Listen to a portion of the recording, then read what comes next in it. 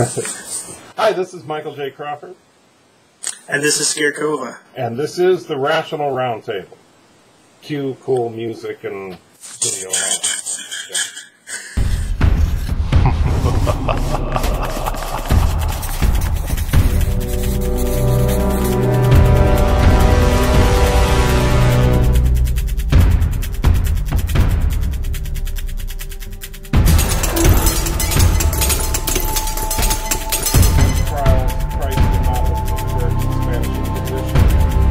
Well, I don't know what Christ would have said about those latter two. I would feel comfortable joining you and saying that he wouldn't have condoned molesting children, assuming that he existed as an individual. Right.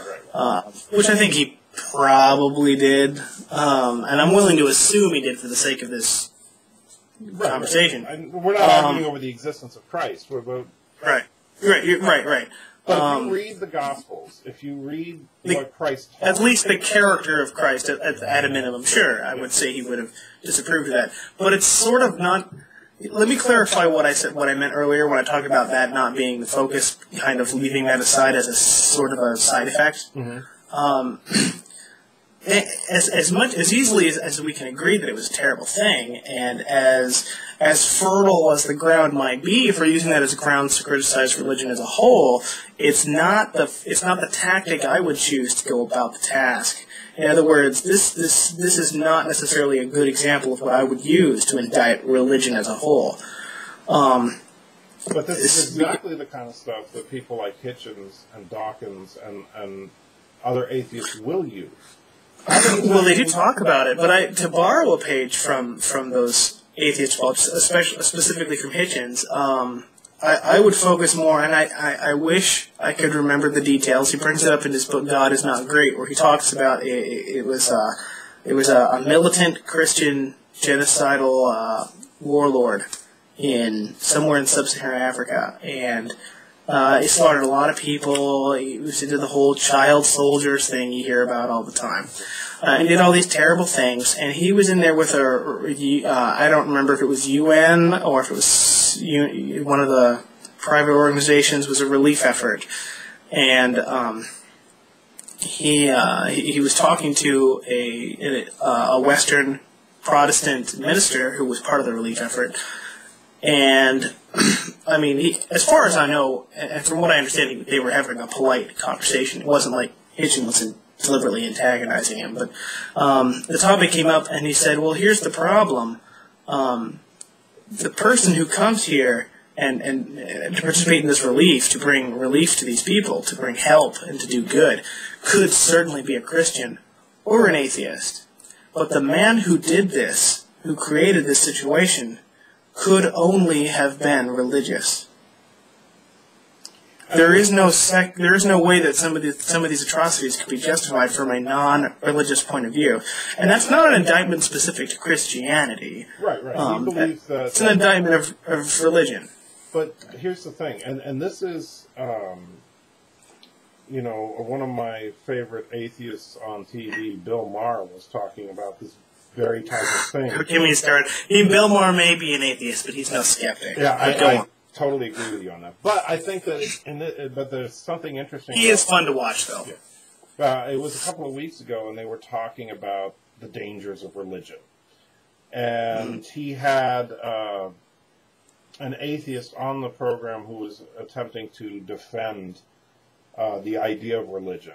And Bill Maher was... An atheist was defending religion? Yes. Just so I understand you? Yeah, okay. She was actually trying to be defensive of religion, and Bill Maher was... Well, it wasn't S.C. Cupp, was it? I don't know what her name was, so it might have been. Oh, I have a feeling it might have been, but go ahead. But at any rate, and then one of the Christians brings up the invariable comparison that I've been purposely not saying because I think it's... Stalin, Hitler, Mao? Well, particularly Stalin and Mao and Pol Pot, because they were all... Okay. I wouldn't go Hitler because you could argue whether Hitler was an atheist or not. You could argue... I would certainly say so. Huh? I would say, yeah, I would have a robust argument about that, but sure. But so we'll focus. He was raised a Catholic, but then... like if you look at his public papers, he was endorsing the church. In his private papers, he was condemning the church. The guy was all over the map, and I don't care. Well, I believe he was some sort of a pagan. That's possible too. So I don't know. Sort of Catholic, Catholic in one sphere, but secretly pagan. I don't think he was at any point a secularist. Right. Now, Stalin, Mao, Pol Pot will agree we're atheists, correct?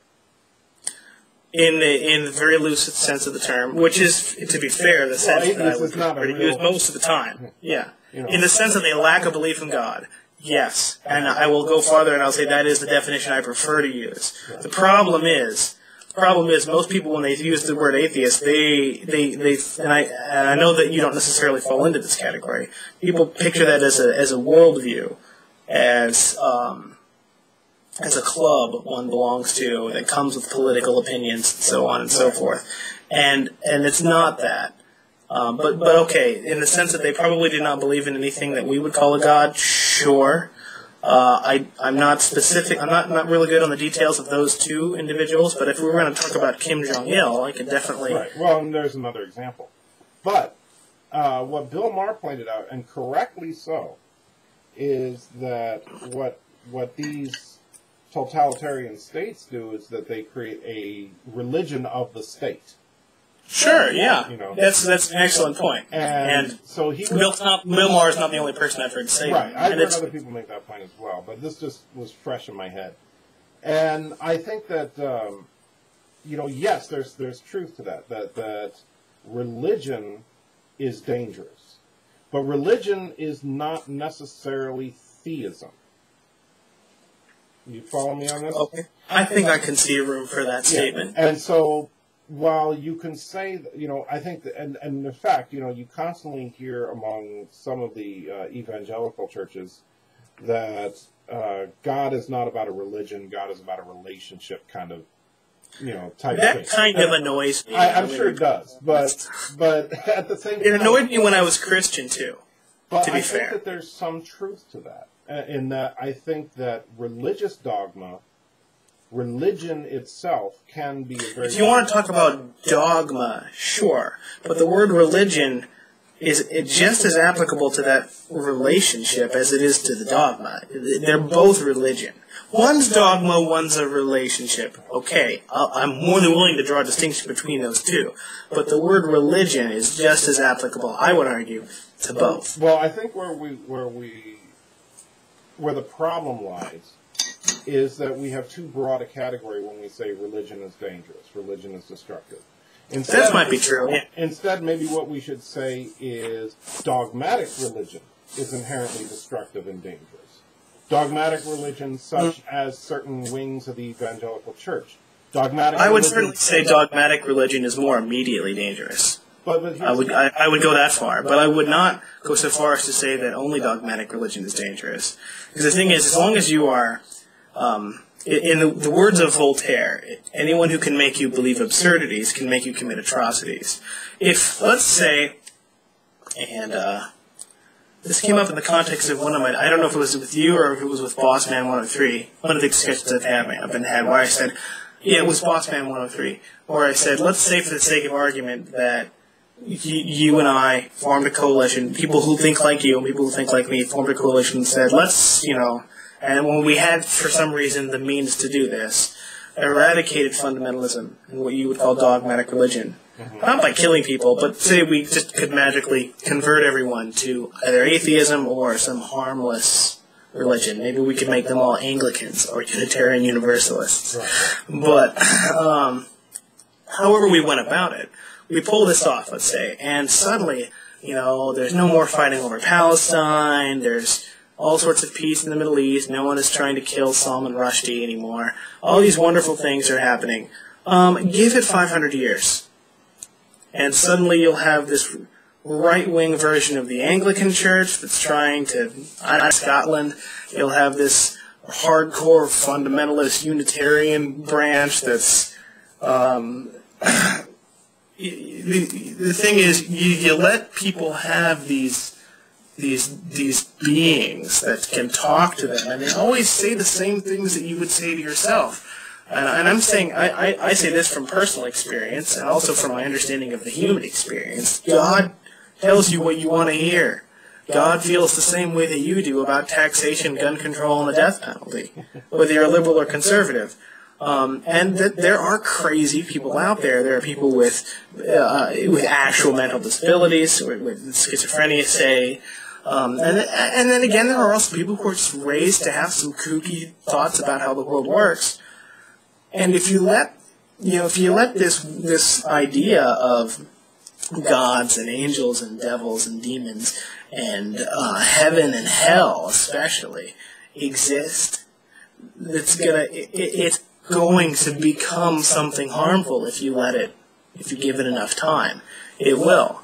It can't not do that, because if you take anyone who believes in salvation, no matter what else they believe in, if they believe in salvation from an afterlife point of view, from a heaven or hell, or even without hell, if you believe that there is some realm in which the consequences that happen matter more than the consequences that happen in this world, that's dangerous. Look at the Muslim. I don't think that Christians, and I've heard this argument before, where people will say that because Christians believe that the next life is more important than the current life, it's not just Christians. Well, I know, but Christians is usually who it's thrown at. Because, let's face it, most people... Christians aren't even the first ones I think of, and to be perfectly honest, and not trying to be antagonistic or politically incorrect. The first ones I think of are Muslim terrorists, because, But here's the thing. Well, go ahead. Go ahead. You do have the terrorists are different than your rank and file Muslims. Your typical Muslim is not going to strap a bomb to himself and blow up a China store. It's just not going to happen. Now, you have the extreme groups that are willing to do that and are willing to brainwash people into thinking that somehow this is a good idea to do this. And how well do you think, if you were a Muslim cleric, how easy would you find it to criticize those terrorists from purely theological grounds?